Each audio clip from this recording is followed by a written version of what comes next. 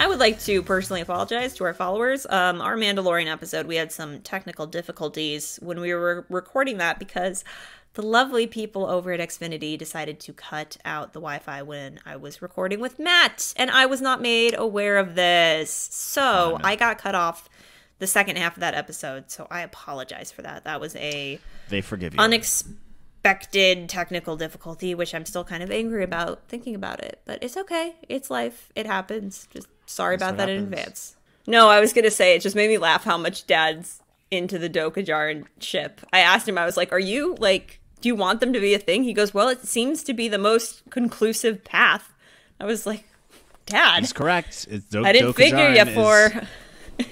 Bo-Katan's going to be a thing. I'm telling you, it's going to be a real thing. Definitely some development there this episode, but not a whole lot else. I mean, it was packed in kind of dense. I thought it was a good episode, but you kind of mentioned this earlier. It's like we only have 5 episodes left, and there's still not like an overarching story. Welcome everyone to the show, the Another Star Wars podcast show. We're here to talk about Mandalorian season 3, episode 4, The Foundling, which could be about a couple different people. They love to do the dual meaning things with Star Wars. Yeah, they really do. The titles. And this one could either be about little baby Grogu or whatever Paz Vizsla's kid's name is. It's like Ragnarok or Ragnar, that's it. It's Ragnar. Ragnar.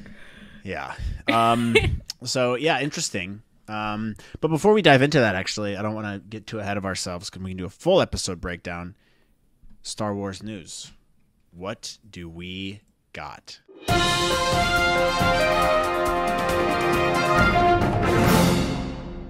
Star Wars news. What do you got? Wow. In a not shocking twist of events, what's his name? Lindelof? Damien Lindelof. Yeah. Yeah, this dude who was he set as the director or just a writer? He was set as the director, correct? He was set as the director, and I think he did write it. He had he wrote the screenplay for it though. Too, okay, so he was the director and the writer. Okay, Lindelof has reportedly left the untitled Star Wars project that he was set to direct. At this point, I feel like we've been groomed to expect this. If you catch my drift. Yeah, it seems to be in disarray over there. I know people don't love Kathleen Kennedy. I don't know enough about her, but it seems like she had something to do with this. I also heard that her entire role at Lucasfilm was dependent on a Star Wars movie coming out in 2025. So maybe that's why they pushed it in the first place. And then apparently there were some other rumors going around that like the script wasn't very good or something, which that's totally subjective. We don't really know.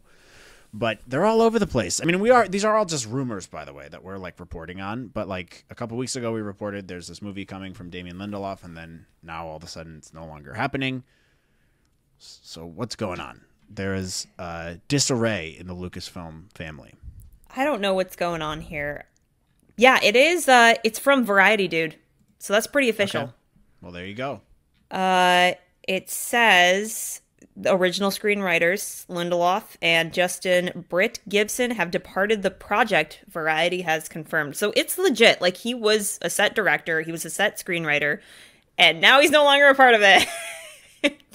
Also, I saw something, this is also relevant. I saw something about, like, Rian Johnson's unconfirmed trilogy, maybe confirmed, not entirely sure, it's in Star Wars Purgatory, has been like officially scrapped. Did you see that? No, I did not, but that seems to be good news for Is it Rian Johnson? Is it Rian Johnson or Rain Johnson? How the heck do you say his name? I think it's Ryan. It's just he's trying to be fancy with the way he spells it. Of course. Or his parents were trying to be fancy, whatever. It says there are a couple articles that say trilogy reportedly canceled for real this time. Okay. Well, I'm not opposed to that. If you're gonna make content, make it good. We had how long? 20 years? Not quite. 15 years to make a new Star Wars movie. Not 15. 10 years to make a new Star Wars movie after Revenge of the Sith, and they kind of beefed it, in my opinion. So let's not rush to make another movie if it's not going to be excellent.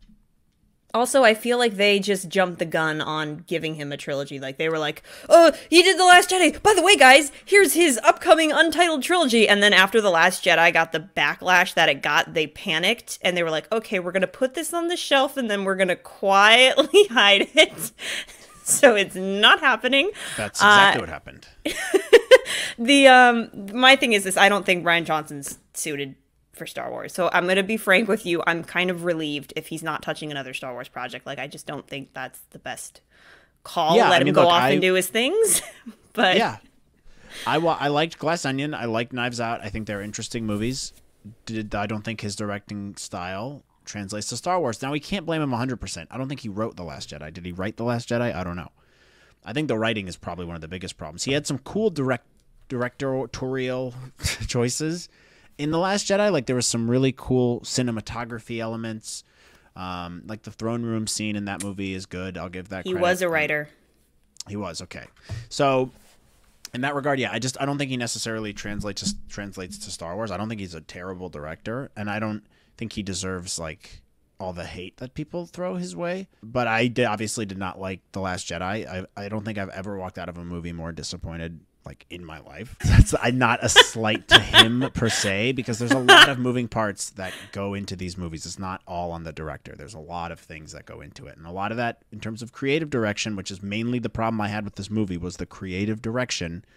That comes from the suit guys, and everyone has their fingers in the pie and they want it to be this certain thing. And what's our brand of Star Wars going to be, and how are we going to do these characters? And then they just kind of ruined whatever his name is, J.J. Abrams did with the Force Awakens, which I thought wasn't the best movie, but it's the best out of the new three, in my opinion.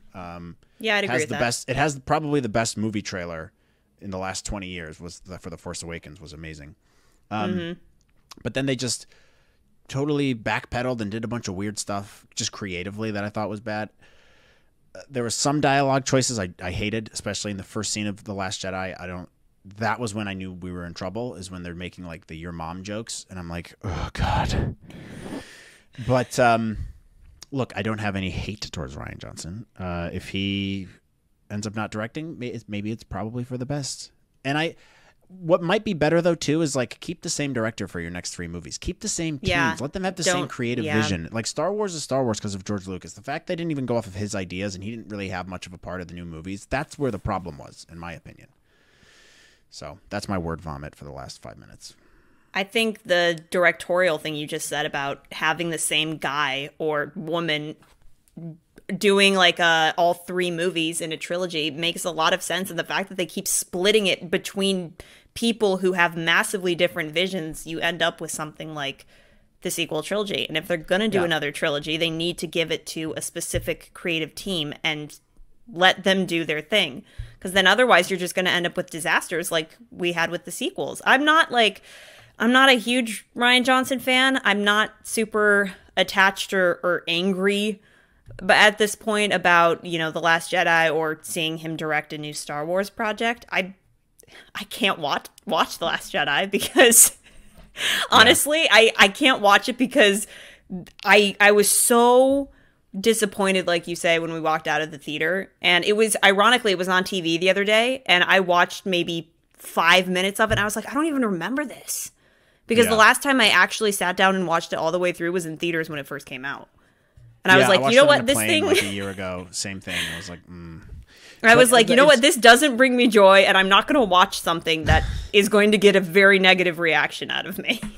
Yeah, it's tough because in regards to that as well, like there's an important note to make that where George Lucas didn't direct all 3 of the original trilogy, right? Like Irvin Kershner or whatever directed Empire Strikes Back, which is arguably the best one. Not in my opinion. I do think it's very good, but I don't think it's the best Star Wars movie.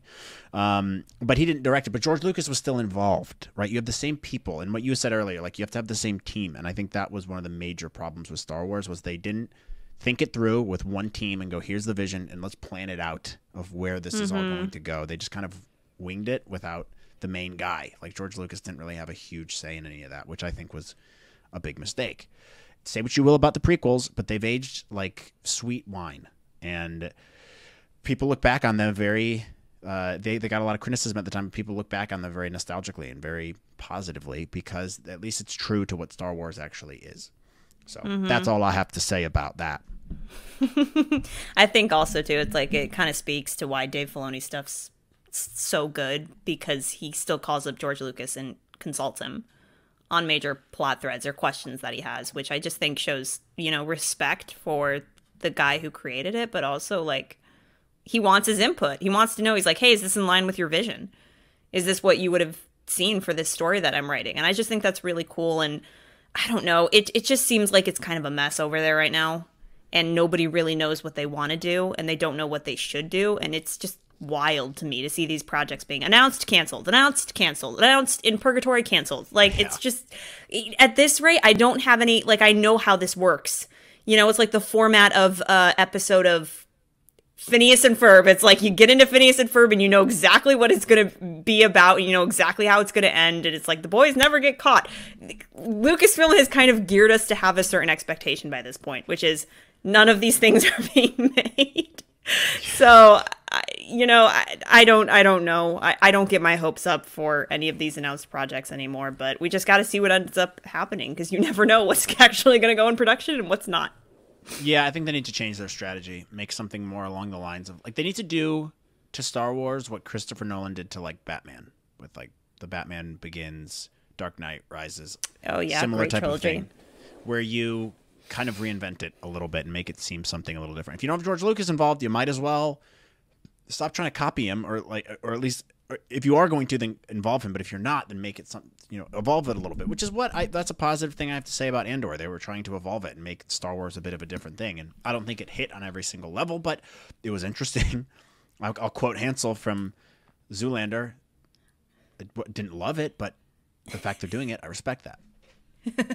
Sting, I don't really listen to his music, but the fact he makes it, I respect that. I mean, I did like Andor. I think there was a lot of elements of Andor that I think were risky and ballsy and good for Star Wars, like in the way that it was shot, the production they did there. They went on a limb and were trying something different and new, and I think they need to expand that to more parts of Star Wars. So if they're doing a new movie with whoever it is, take some of those elements from Mandalorian and whatnot and insert them into that movie, and let's get something fresh and new that isn't just A New Hope regurgitated. Okay. I feel like we need an entirely separate episode on here's our issues with the sequel trilogy and what we would have done to fix it. Yeah. I feel like that would make a good episode. We can do an episode on that if we ever have time in between recording look, breakdowns and reactions. For Bad Batch is over next week. Star Wars. So we should be fine. I mean, I even noted this in my last reaction video. I was like, it's just crazy. I mean, what's been going on with me at work and your schedules. Probably a little bit crazier than mine right now. It's just, as soon as Bad Batch ends, I feel like we're going to have some breathing room a little bit. Because we'll be like, boom, boom, boom, boom, boom, boom, boom, posting. I know, we've been posting so much. I've just been drowning, and it's been such a busy week at work, too. But, it's all good. We had a good Mandalorian episode, which let's jump into that now because we have some stuff to talk about. Are there any more Star Wars news before we do? Because I feel like I'm missing something. No, not from me. I don't think. Yeah, no. Okay. Well then, my liege, take it away. Okay. This is Mandalorian Season 3, Episode 4. This one was written by Jon Favreau, Dave Filoni, and directed by none other than Carl Weathers, who we love. We love Carl Weathers. He is great in so many different things. His range as an actor is incredible, from Predator to Arrested Development to Star Wars. The guy, Rocky, everywhere. I mean, the guy's amazing. And I think he did a good job directing this episode, too. I enjoyed it. I think it was a very enjoyable episode. Too short. Maybe make it longer next time and don't dedicate 60 minutes towards a character I don't care about. But I thought this episode was great. Just make it longer. The official description is Din Djarin returns to the hidden Mandalorian covert. So we jump in at the tribe's covert. The members are training in combat, hand-to-hand, blaster training. They're just shooting at the water, which I thought was weird. There's no targets out there, but they're like, hey, we're practicing. Pew, pew, pew. And they're shooting at nothing. Weird way to train, but okay. You guys do you.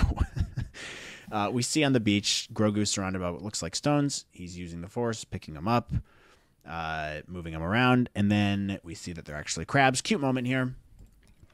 Din sees him playing around and picks him up, moves him to a training area, and says he needs to challenge the little stinker guy, Ragnarok. Or whatever his name is. Ragnar. I don't know. Bo-Katan walks over and is like, "Hey, is this a good idea?" And he's like, if he's ever going to become an apprentice, he needs to start at some point, which I think is a cute little lesson as him as a new dad. He's thinking about it the right way. You have to challenge your kids a little bit. You have to push them outside their comfort zone. You can't helicopter parent. You can't be too protective of them. You need to let them get out into the world if they're going to learn anything. So I think parents, and especially new parents like me, can take a page out of this book. Let your kids do dangerous things carefully, I believe is the quote. So that's kind of what Din is doing here. The judge agrees and says, Bo-Katan, Grogu's too small to fight. And Din is like, no, he's my ward. I can do whatever I want. So they decide to do a darts training exercise. Ragnar is asking why Grogu doesn't wear a helmet. Din's like, he's too small to speak the creed, and does just like puts this kid in his place, this little snot-nosed kid who's doesn't like Grogu for not wearing a helmet. Also, and, his ears. How is that going to work? I don't know. It'll be cute though. It'll be weird. Maybe they cut out little things in his. I was like, did the ears just stick out? Is that how that's gonna? Back. He just folds them back. Wouldn't that be uncomfortable? Probably. I don't know. I don't know. I mean, they're starting to give Grogu armor like bit by bit, and it's just getting more and more ridiculous. And I'm just waiting for the day where he just has the full Mando garb. I know. I wonder what that's going to look like that day, and when he starts like actually talking, I'm going to be like, he's not as cute. when he hits puberty and his Danny DeVito voice breaks through. Hey, I'm Grogu. Hey, I'm from the Bronx. I'm Grogu. I'm an Italian. What is Yoda's species called? Bring the gabagool. Din says one does not speak unless one knows. To which Ragnar declares he does know, and then Din says, perhaps the lesson's for you. Boom, roasted. They do this dart training thing. Classic movie trope here where he loses the first 2 rounds. In the last round, he shoots the guy 3 times. Does a cool, cute little force flip. Uses his knowledge to beat the snot-nosed kid. Cute stuff. So as Ragnar walks away, he is snatched up. I thought this was so weird. He's snatched up by the giant dragon thing, right? And they're shooting at him. And Paz is like, no, you can't shoot at him. You might hit the kid. And then they kind of act like this happens all the time. Like, yeah. Like, we'll get him later. We'll find him later. And I'm like, what? He just stole your kid. What do you mean? How did you know he's not going to eat him immediately? We'll go get him later. What? Which, by the way, if this is like a regular thing, why haven't they moved away from that planet by now? Or at least like that area? Dude, the amount of monsters near this lair, pick a better place. Have some better defenses. They picked it in the most dangerous area, apparently. It doesn't make any sense. Like, why are they still there? It just doesn't seem like, I don't know, it just seems like more of a hazard, you know? And it's not like they're doing much there other than being in hiding. There have to be better places to hide. Are they? Which, by the way, brings up another point. Are they on Navarro? Like, what planet is this on? I don't know. I don't think you're supposed to know, because when Din gives Bo the coordinates 2 episodes ago, he's like, I know a secret special place, and they don't really say. So I don't think... Oh, right. Right. It's just weird to me that they're still lingering here. I know. You guys, like, have a better fortress. Like, you're getting ambushed by dragons and crocodiles all the time. Let's get some better defenses here. Some cool stuff here. While they're flying through that canyon, I thought these shots were really cool. You do feel like you're on that planet. I thought the effects here and stuff were really great as they're flying through the canyon with their jetpacks. Some really cool cinematography choices on the side of the jetpacks and stuff like that. Very interesting in this planet. Whatever the planet it's cool, and I would like to go there. Bo-Katan tracks down this beast. They find out where it lives. That camera shot of her ship going into the sun with the very cool. The dragon thing, whatever it was. I think Carl Weathers did a great job of creating a lot of immersive shots in the action, I'd say, during this episode. Yeah. All the directional choices here were great. Here's the shot you're talking about. Very cool. Looks very, very unique, and I think you're right. He did make some really good choices here. It was very immersive in a lot of different ways, especially in a scene coming up, which we will get to. Mm-hmm. So she's like, hey, he's at the top of the mountain. We'll have to sneak up on him. He's going to hear our jetpacks. And I'm like, why are we wasting our time? There's a child over there who may or may not be dead. We don't even know. And your guys are just like, we'll get to it. We'll figure it out. Okay. time seems to be of the essence, but whatever, it's fine. Cute moment here as they fly away, and the whatever her name is, The armorer? yeah, Emily is Swallow? like, you're too, yeah. You're like, you're too small to go, Grogu. I feel kind of bad for him. He's so cute. It's ridiculous. She's like, come on in here. Come hang out with me. And he does his little Grogu walk, which is just adorable. Ridiculously cute. It's so adorable. We have to show it because it's just too cute. Look at this little walk he does. It's so cute. You can tell that the prosthetics team and just like the puppeteers were probably cracking up when they did that. But this is what you want out of Star Wars. Like that's what I love. This is what I love about Star Wars is it's clearly practical effects, but I just love it. It's kitschy and cute and amazing. Also, it reminds me of the way he walks. It reminds me of the way the puppets walk, the marionettes walk in Team America World Police by the South Park guys. They walk kind of similar the way they like waddle across the screen. But yeah, I thought that was amazing. So they go inside this cave. Well. Guess what my go-to was going to be? What? Those old stop motion movies that we used to watch as kids, like Rudolph, or how they'd like glide. Yeah, like the claymation, they'd glide through the snow or whatever. That's kind of what that looks like. Yeah, totally. It's well done. I'm glad they've been able to make him walk now. Makes it look more realistic. They're in the cave. The armorer's lecturing Grogu about something. She's so on her high horse. Being forged is like forging metal is about growing as a person, or that was her analogy or something like that. Yeah. And she's melding the signet or whatever and putting something together for him. And as this machine is rhythmically slamming down, creating this piece of armor for him, we get... and he also looks very sad and scared here. I felt bad. He has his eyebrows up, and he's like, oh, I felt Which, bad by the for way, the guy. he's emoting a lot more. Yes, he is. That's a look I don't think we've ever seen before, is this one in particular. This scared little man. His eyebrows actually lower, which is crazy, because I don't think he was emoting that much in the first 2 seasons. Yeah, I don't think so either. They've definitely improved upon his animatronics, if you will. Mm-hmm. So as it's rhythmically slamming down, we get an interesting moment here as Grogu flashes back to the day of Order 66. Mighty unexpected, I might add. Very unexpected. Had no clue this was coming. Very good scene. A lot of emotions here in this scene. I don't know how you felt, but this sucked me right back to Revenge of the Sith. Like I felt like it was just the way it was shot, the music behind it. It brought me right back. I felt like we were just watching a deleted scene from Revenge of the Sith or something. I really like the music too. The little score that was written for the Order 66 scene. The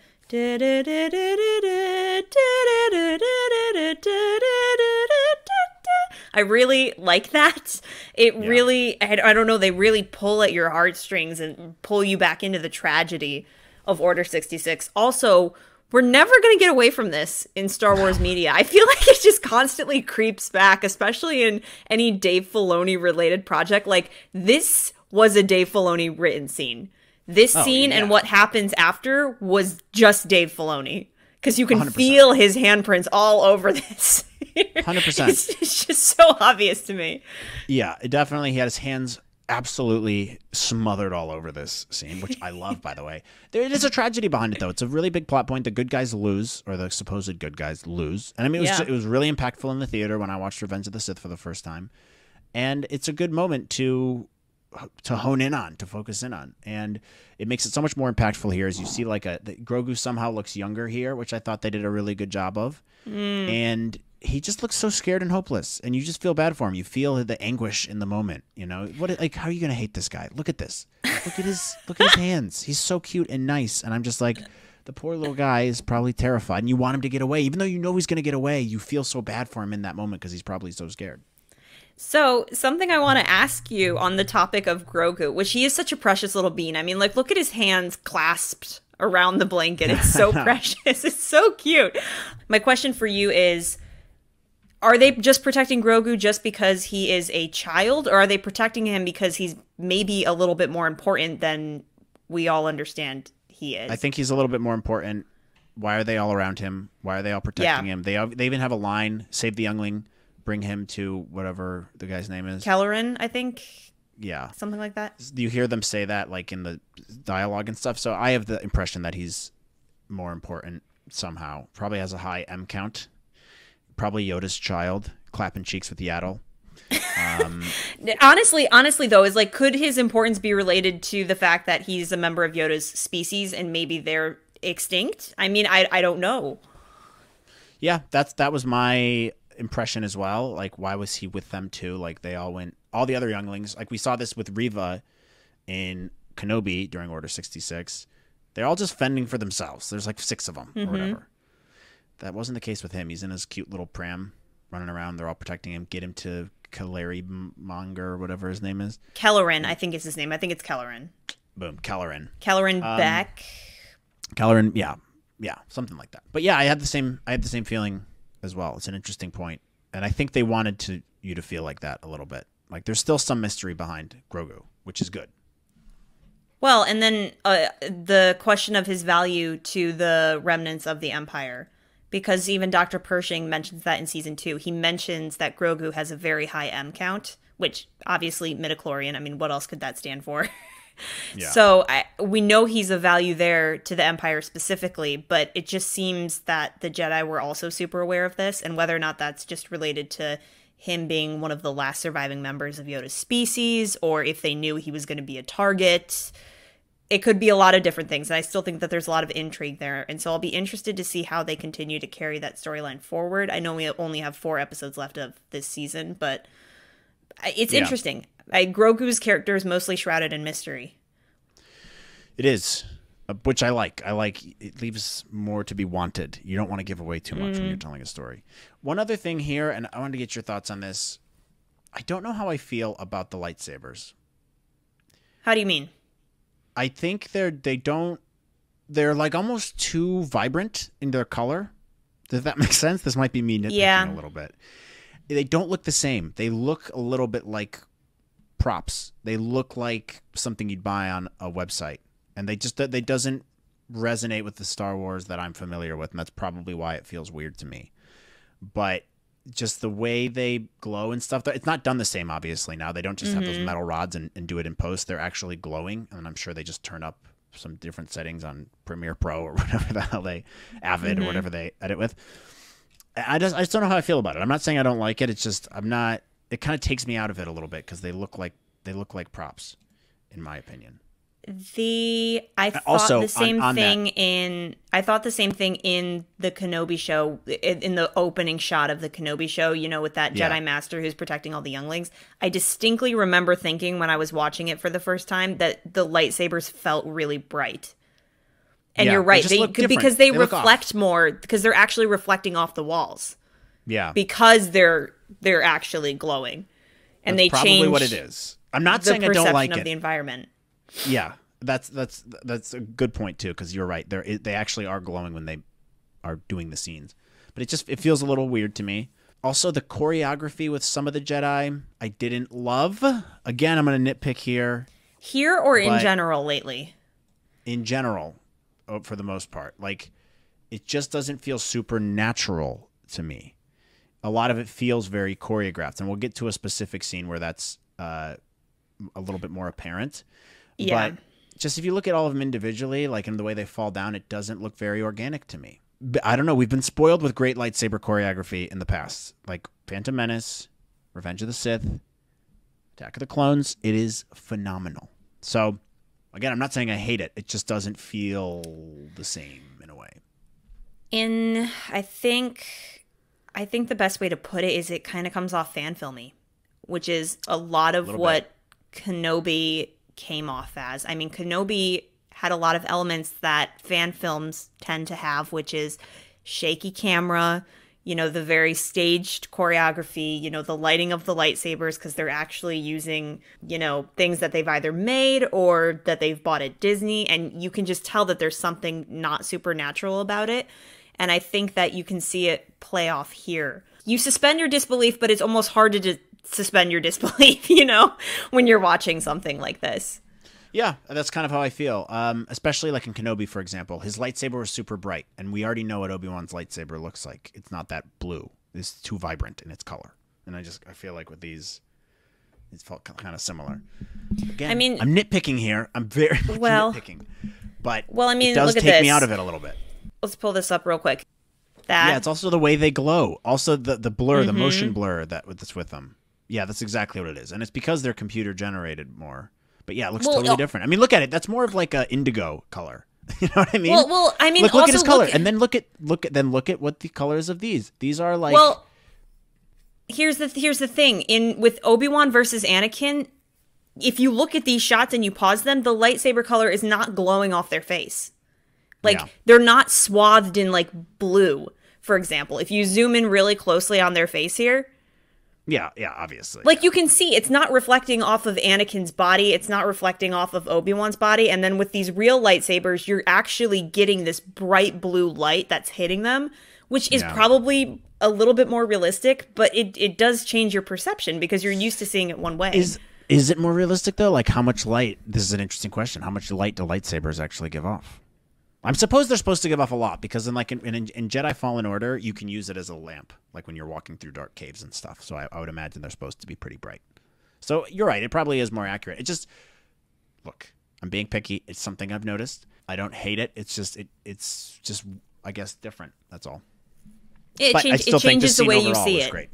Yeah, completely. I just need to adjust the way I'm viewing it, I suppose. All right, moving on. We get to this cute scene where Grogu is scared, backs into this elevator. Look at him. Look at my little man.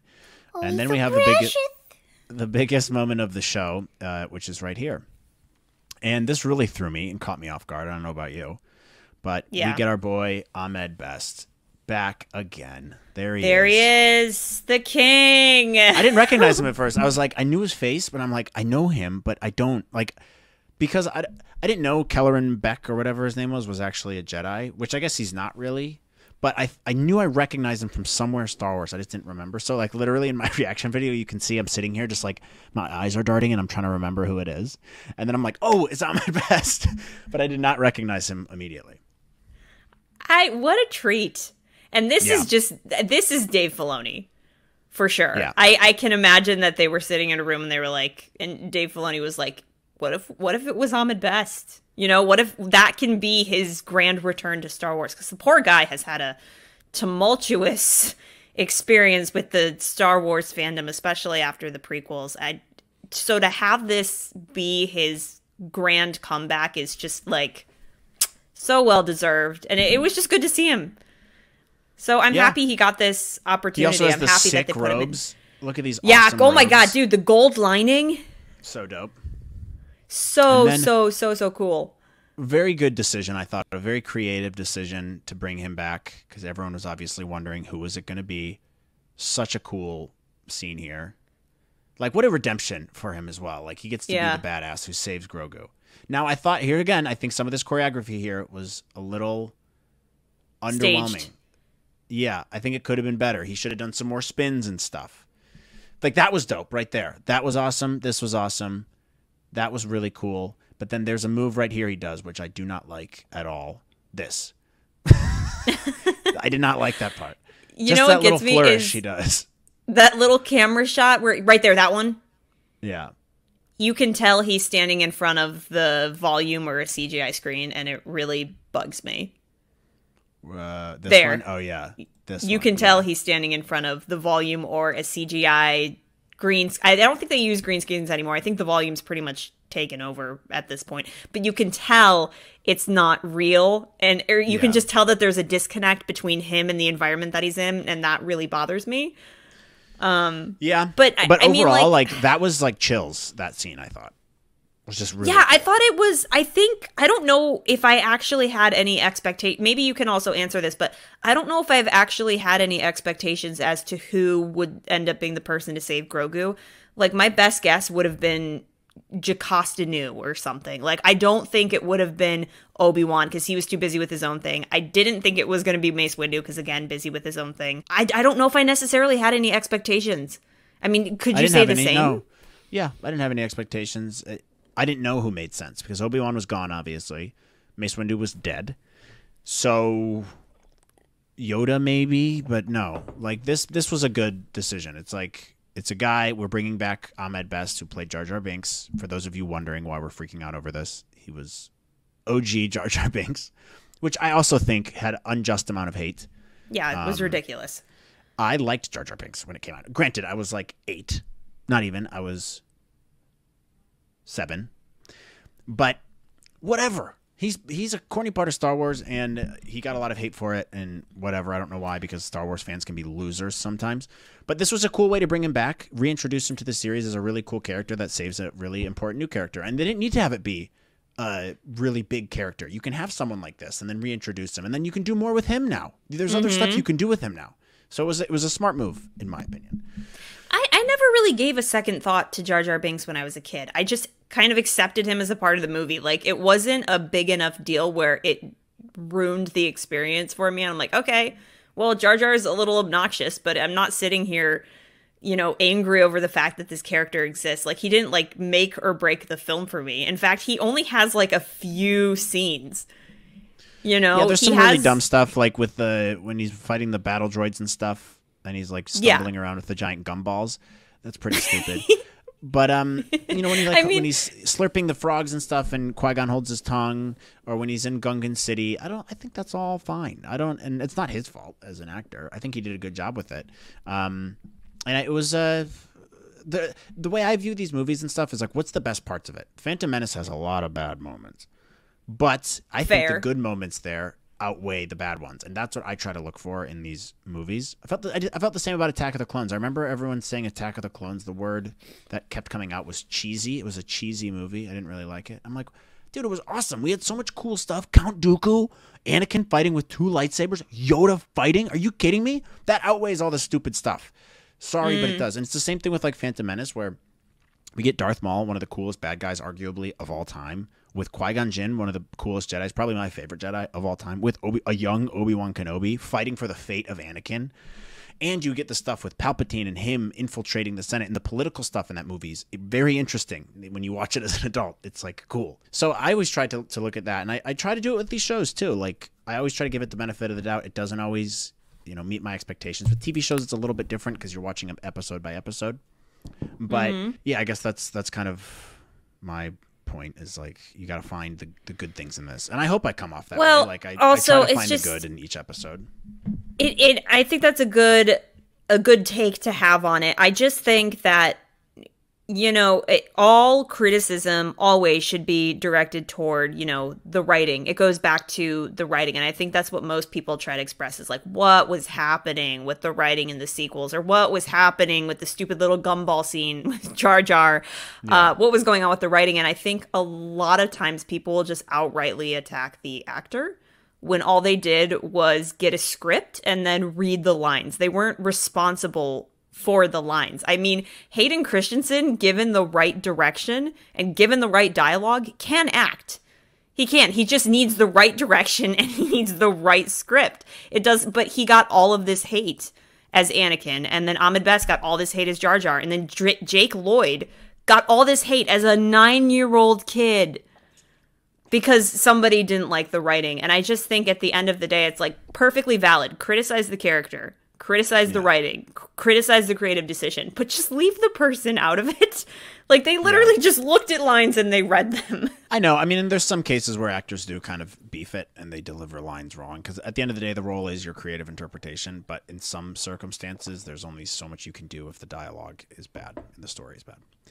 Anyways. Anyway, our point being, Ahmed Best is back, and we're happy to see him. We're happy to see him. This was a really cool shot here. I loved this Jedi Temple burning. I thought that was awesome. This whole chase scene here was amazing. I love Coruscant. Inject So Coruscant cool. into my veins. Poor Again with the Grogu. camera angles, I think Carl Weathers had some really fun direction. Like I was having a really good time watching this sequence take place. Yeah, I was too. This was a really fun chase scene. Very much similar to the best chase scene ever in the Book of Boba Fett with the Power Rangers. This was almost as good as that. It was almost as good. I forgot about that until you mentioned it just now. I truly forgot about it until you mentioned it just now. It's the best fight scene or best chase scene ever. So yeah, this bland. was. I agree with you. Fun, well directed, well shot. It was just a fun scene. There was a couple shots I thought were a little green screeny coming up. I'll here agree where with you see a there. That was face. going to be my follow-up point. Wait, where is it? Did I miss it? Oh, right here. That shot. Like a little green screeny. But overall, I really enjoyed this. I thought, Coruscant's amazing. I'm so glad we get that back. He obviously escapes in one of those cool Naboo fighters, which I thought was awesome. I love those big shiny ships. Dude, the Naboo guard showing up. It took me a couple seconds. I was like, their outfits. And then the second that they fired their blasters, I was like, that's Padme's Naboo guard. Wow. Which was such a cool element. I wasn't expecting any of this. So like getting the chase scene in Coruscant and then Grogu and then the Order 66 stuff and then the Naboo stuff, I'm like, okay, amazing. Really, really cool. My question for you is, where are they going? That is okay. So there's two trains of thought I have here. The first thought being is, did you see the theory going around that Padme was the one to send the Naboo guards to help any Jedi escape? No. Did you see that theory going around? I think it's a really cool theory because this is like Padme's task force, kind of like her handmaidens, and so the theory that she could have been the one to send them, I'm a big fan of because I think that's very much in Padme's character to do. So if she did do that, maybe they're going to Naboo or maybe like a hideout place. Like maybe Padme organized something. Like I don't know. Like there clearly was a plan though, because when Kelleran comes out to talk to the main Naboo guy, he's like, the Naboo guy's like, hey, where are the others? And Kelleran goes, there are no others. So it sounds like they had a plan to escape and then meet them there and then go to another secret location from Coruscant. So possibly Naboo, I'm not sure. Maybe there was like an underground railroad thing for Jedi going on. I don't know, maybe somebody schemed that. Interesting. Well, hopefully we find out this season. What do you think? I don't know. A Naboo's theory is good. I think that's an interesting route with Padme helping them escape. But I truly don't know. I'd be interested to see because then he obviously gets abandoned at some point. So that's kind of sad to think about. But abandoned anyways, or Kelleran just gets killed. Yeah, true. So we get from the flashback. Grogu's looking cute as ever. The armorer has finished making his cool little plate thingy, whatever that was.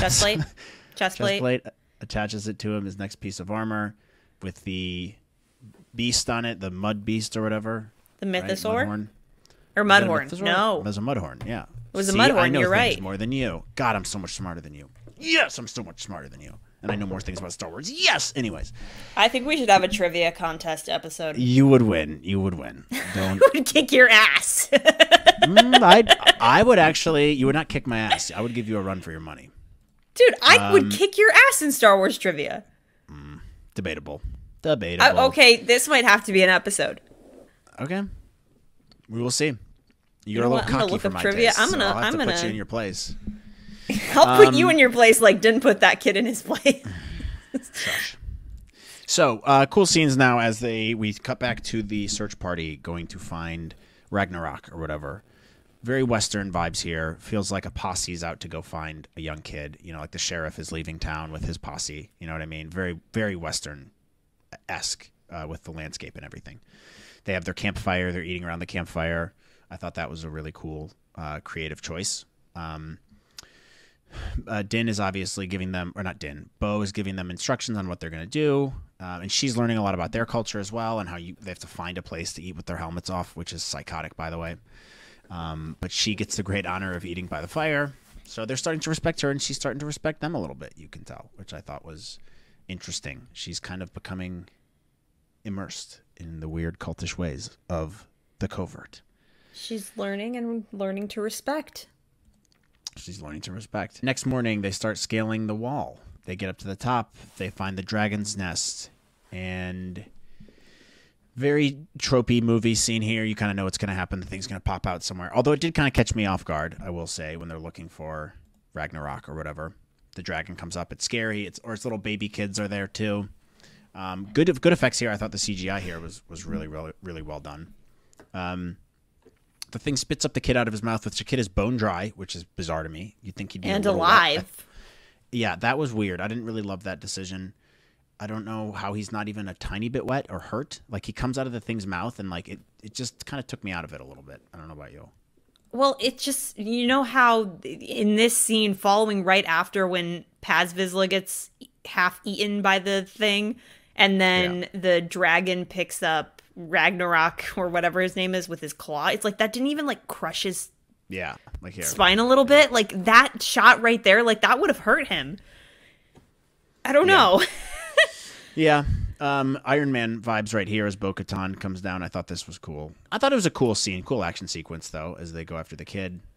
They love fighting beasts in The Mandalorian, don't they? Yeah, they do. Jurassic World scene here as it comes out of the water, the big crocodile thing. Very Jurassic World-esque. It's almost shot for shot from Jurassic World, actually. Yeah. Where it comes and bites the thing. And then father and son are reunited. This is the way. From Paz Vizsla. He's very happy. Which, by the way, I guess their beef is over now. I guess Din so, and Paz. yeah. They've been at each other's throats. And I even said this in my reaction video. I was like, well, he saved Paz's kid, so now they're going to like each other. Yeah. You better be thankful if you save his kid. They get back, and then they brought back the dragons with them for some reason, which I don't know how she had room. That doesn't seem like a safe that flight was back, so weird, dude. Weird. I feel like those will come into play. They'll probably train them, and the Mandalorians will use them somehow. We'll see a Mandalorian riding one or something at some point. I wouldn't be surprised if that's where they're going with this. They brought him back for a reason. They're not just going to never talk about it again. And if they don't ever talk about it again, that's just bad writing. So I would imagine they'll bring up the dragons again at some point. Then we get to another interesting scene, I thought. Interesting way to end, where the armorer makes Bo-Katan a new shoulder plate, and Bo-Katan is like sitting in the principal's office or something, and comes clean to mommy about how she saw a mythosaur. And I saw a really funny meme about this, where it was like the old lady meme, where someone's like, I saw a mythosaur, and it's like, it has like Bo's face, and it's like, sure, Grandma, we'll put you to bed. Like one of those things. I know exactly the meme you're talking about. Walking with the crutches. Yeah. And like the armorer just is like, yeah, wow, that's crazy. Can't believe you saw that. And she's like, no, I saw a mythosaur. And she's like, yeah, sometimes you see him. And she's like, what? It's almost like sometimes you see him. Somebody commented, they were like, it's like the equivalent of saying that you saw Jesus to a priest. Yeah. You know, just be like, I saw Jesus. Yeah, and have the priest be like, sure. Oh, that's cool. Nice. Yeah, I speak to Jesus every day. Actually, we see him when we're in the church in the Eucharist. And you're like, nope, that's not what I mean. I mean, I saw Christ. He had the stigmata and everything. And they're like, great. Nope. That's pretty cool, but you're so crazy. What did you think of this? What does she mean by this? I don't know. Confused. I'll be honest. It came off a little passive aggressive, like, "Oh, sure you did, sweet. Oh, I'm sure you saw the mythosaur." I don't know, because they're such zealots that you have to think that they'd at least believe that the mythosaur exists. You know, it is strange to me that she was so quick to deny it. Also, the fact that Bo told her and not Din. And maybe it was because Bo didn't really believe what she saw. And then after kind of being in the weird, super religious Mandalorian culture, she's like, hey, by the way, I saw this. She confided in their leader, because the armorer is basically like their leader right now. I thought it was weird that she was kind of like, not really. I think she's also feeling her out to see what this means, because she doesn't even know what it means. The other way I interpreted this is maybe she didn't actually see what was under there. When Din got sucked under the water, maybe, I don't know, it's like a spiritual awakening thing for her, or like maybe this is like her, it's a metaphor for her coming around to this. So are you saying that she didn't see it, or that her seeing it is a metaphor for her learning to accept other factions of Mandalorian culture. I'm saying maybe she didn't see it at all because the armor was like, yeah, you see him sometimes. So maybe it was like a vision for her or something. I don't know. I don't think that that's the case. I'm just saying that's a possible interpretation of the scene. It could also just be a really good metaphor, like you just mentioned, for her learning to accept the other parts of that's the other thing culture. I'm thinking is like, yes, like it could be, or it could be both. I don't know. I think the way it's coming off to me right now is I don't think Bo's told anybody up until this point is because she's been in such disbelief. But what is strange to me is the fact that the armorer told Din Djarin it is foretold that when the mythosaur rises again, it's going to herald a new age of Mandalore. So the fact that Bo said this and the armorer had no reaction was just kind of like, okay, so does the armorer really believe that then? I don't know. I was a little confused at this scene, to be honest. It wasn't super clear. No, it was not clear. Maybe it's supposed to be that way, but I don't know. I was just like, okay, so she doesn't believe her? I thought you'd shit your pants if you found out there was a mythosaur. It's crazy. Highlight here, though, I will say, Bo-Katan is climbing up the ranks in terms of good Star Wars characters. She is really... Katie Sackhoff has translated really well to live action, in my opinion, and she's done an excellent job, and I really like her character in this season thus far. And her and Din, whenever they inevitably get together and get married and have little Mandalorian babies, that's going to make her even cooler in my book. I agree with you. I think that she's had this, like, such a smooth transition to live action, and she looks great. I mean, she really looks the part, and I really think that they've aced her makeup and her costume, especially for this season. I mean, I know that wig was kind of wonky in the first season, but now they've just mastered it. So I think she has been very, very seamless into this show. I also like how much conflict they're creating in her right now. Like, she's becoming very complex. You can tell that she really regrets her young days as a Death Watch Mando when she was working with Tarre Viszla. And I really like that some of that conflict's coming forward. I think the way it could get even more interesting is if they start digging into her backstory with Satine and how they were at odds, because Satine was a pacifist and Bo was a warrior, and obviously those are two viewpoints on the like total opposite end of the spectrum. So I'd be super interested to see if they would bring in some flashbacks to further explore that backstory and maybe how that plays into her conflict moving forward. Yeah, I totally agree. You definitely get the vibe, and it's nice to have the vibe of what you just said, and it's nice to have the cohesiveness of her character from animation to live action. And obviously she has that context, which she's brought into the character, which has been cool. Let's jump into our favorite section, which is T-shirt winner of the week. Everyone's favorite section, which is Who Wants a Free T-shirt, which is the worst name for a segment of the show ever, but we'll have to come up with a better segment name. But we'll call it T-shirt free winner T-shirt time. Section. Free T-shirt section time. Our winner this week is Ben V. So, Ben, you have won a free Another Star Wars Podcast T-shirt. We will send it out to you. Congratulations. Ben writes, I have been thinking about this for a while. What if Grogu is the Mandalorian? What if he's the one who unites all the Mandalorians? He could be a Jedi Mandalorian like Tarre Viszla. He already displays the Jedi instincts and is a Force user. He has demonstrated the Force ability to calm animals when they stop their rancor. This may help him tame the mythosaur. Also, his species lives a very long time, so he could rule Mandalore much longer than any of the other Mandalorians. He does not have a lightsaber yet, but maybe Grogu somehow ends up with the Darksaber. Just some thoughts I've had kicking around for some time. What do you think? Am I way off base? I would love to hear your thoughts.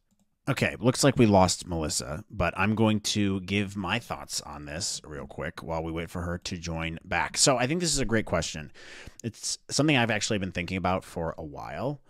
For the last, I'd say, actually for this season, I'm like, what's the interpretation of the Mandalorian here? Is it actually Din, or is it more about Grogu? And has this been the plan all along? I don't think you're way off base at all. I think this is a very plausible theory, and it actually makes a lot of sense to the ending of the show. So let's say we go to season 5 or season 6. Eventually, God willing, we have that many seasons. And maybe it comes to a point where Grogu grows up a little bit. We have some more of a time jump, and we get to see him grow up a little bit and become a Mandalorian. And then it inevitably comes to a point where Din dies, whether it's of old age or fighting in a battle or something like that.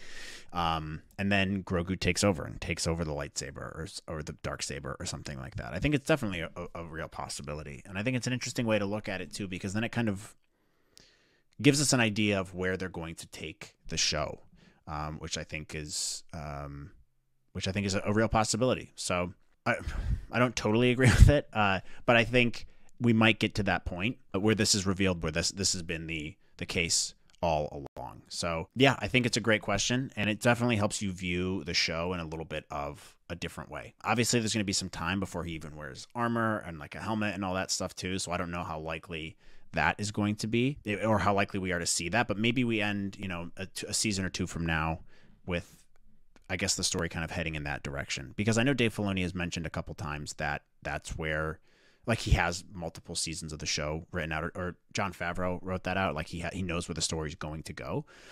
So I guess it's just a matter of if they actually go there or not. But that's it for me. That's what I have to say. Melissa doesn't look like she's been able to join us again. She might be having issues. But overall, great question, Ben. Thank you for writing in. Please send us your address and shirt details, and we will get out a free Another Star Wars Podcast t-shirt to you soon. So yeah, that's it. That's it there. Well, that's okay. No worries. We will we'll have to remove Melissa for the time being, but I think she enjoyed it. I enjoyed the episode too. Sorry for the technical difficulties. I don't know what's going on. I think she must have internet issues or something like that. But I enjoyed the episode too. For me, this is probably a 7.981 ish for me. I thought it was really, really good. The AHMED Best stuff was fantastic, and the flashback scene was amazing. I do agree with Melissa that we need a little bit more cohesiveness to where the show is going, but I'm enjoying it. I hope that they have a lot more of a storyline and story arc for the next 4 episodes, which I imagine they will. But that is worrying me a little bit too. So I'm hoping we have that coming up in the next couple weeks. But we have 4 episodes left to go. If you guys want to tune into our next breakdown episode of reaction videos, or Bad Batch breakdown, Bad Batch reaction videos, make sure to click like, subscribe down below. Click the notification bell so you always know when we're coming out. And don't forget to leave us a nice rating on Spotify, Apple, Anchor, Breaker, Stitcher, Google Podcasts, anywhere you get them. It really helps us. Let us know what you guys thought of the episode in the comments below, or our community page. And don't forget to write us in next week at anotherstarwarspod@gmail.com for your chance to win a free t-shirt. I got to get going, guys. Technical difficulties everywhere, but we made it through the episode. We will see you guys next week on another Star Wars podcast. See you later.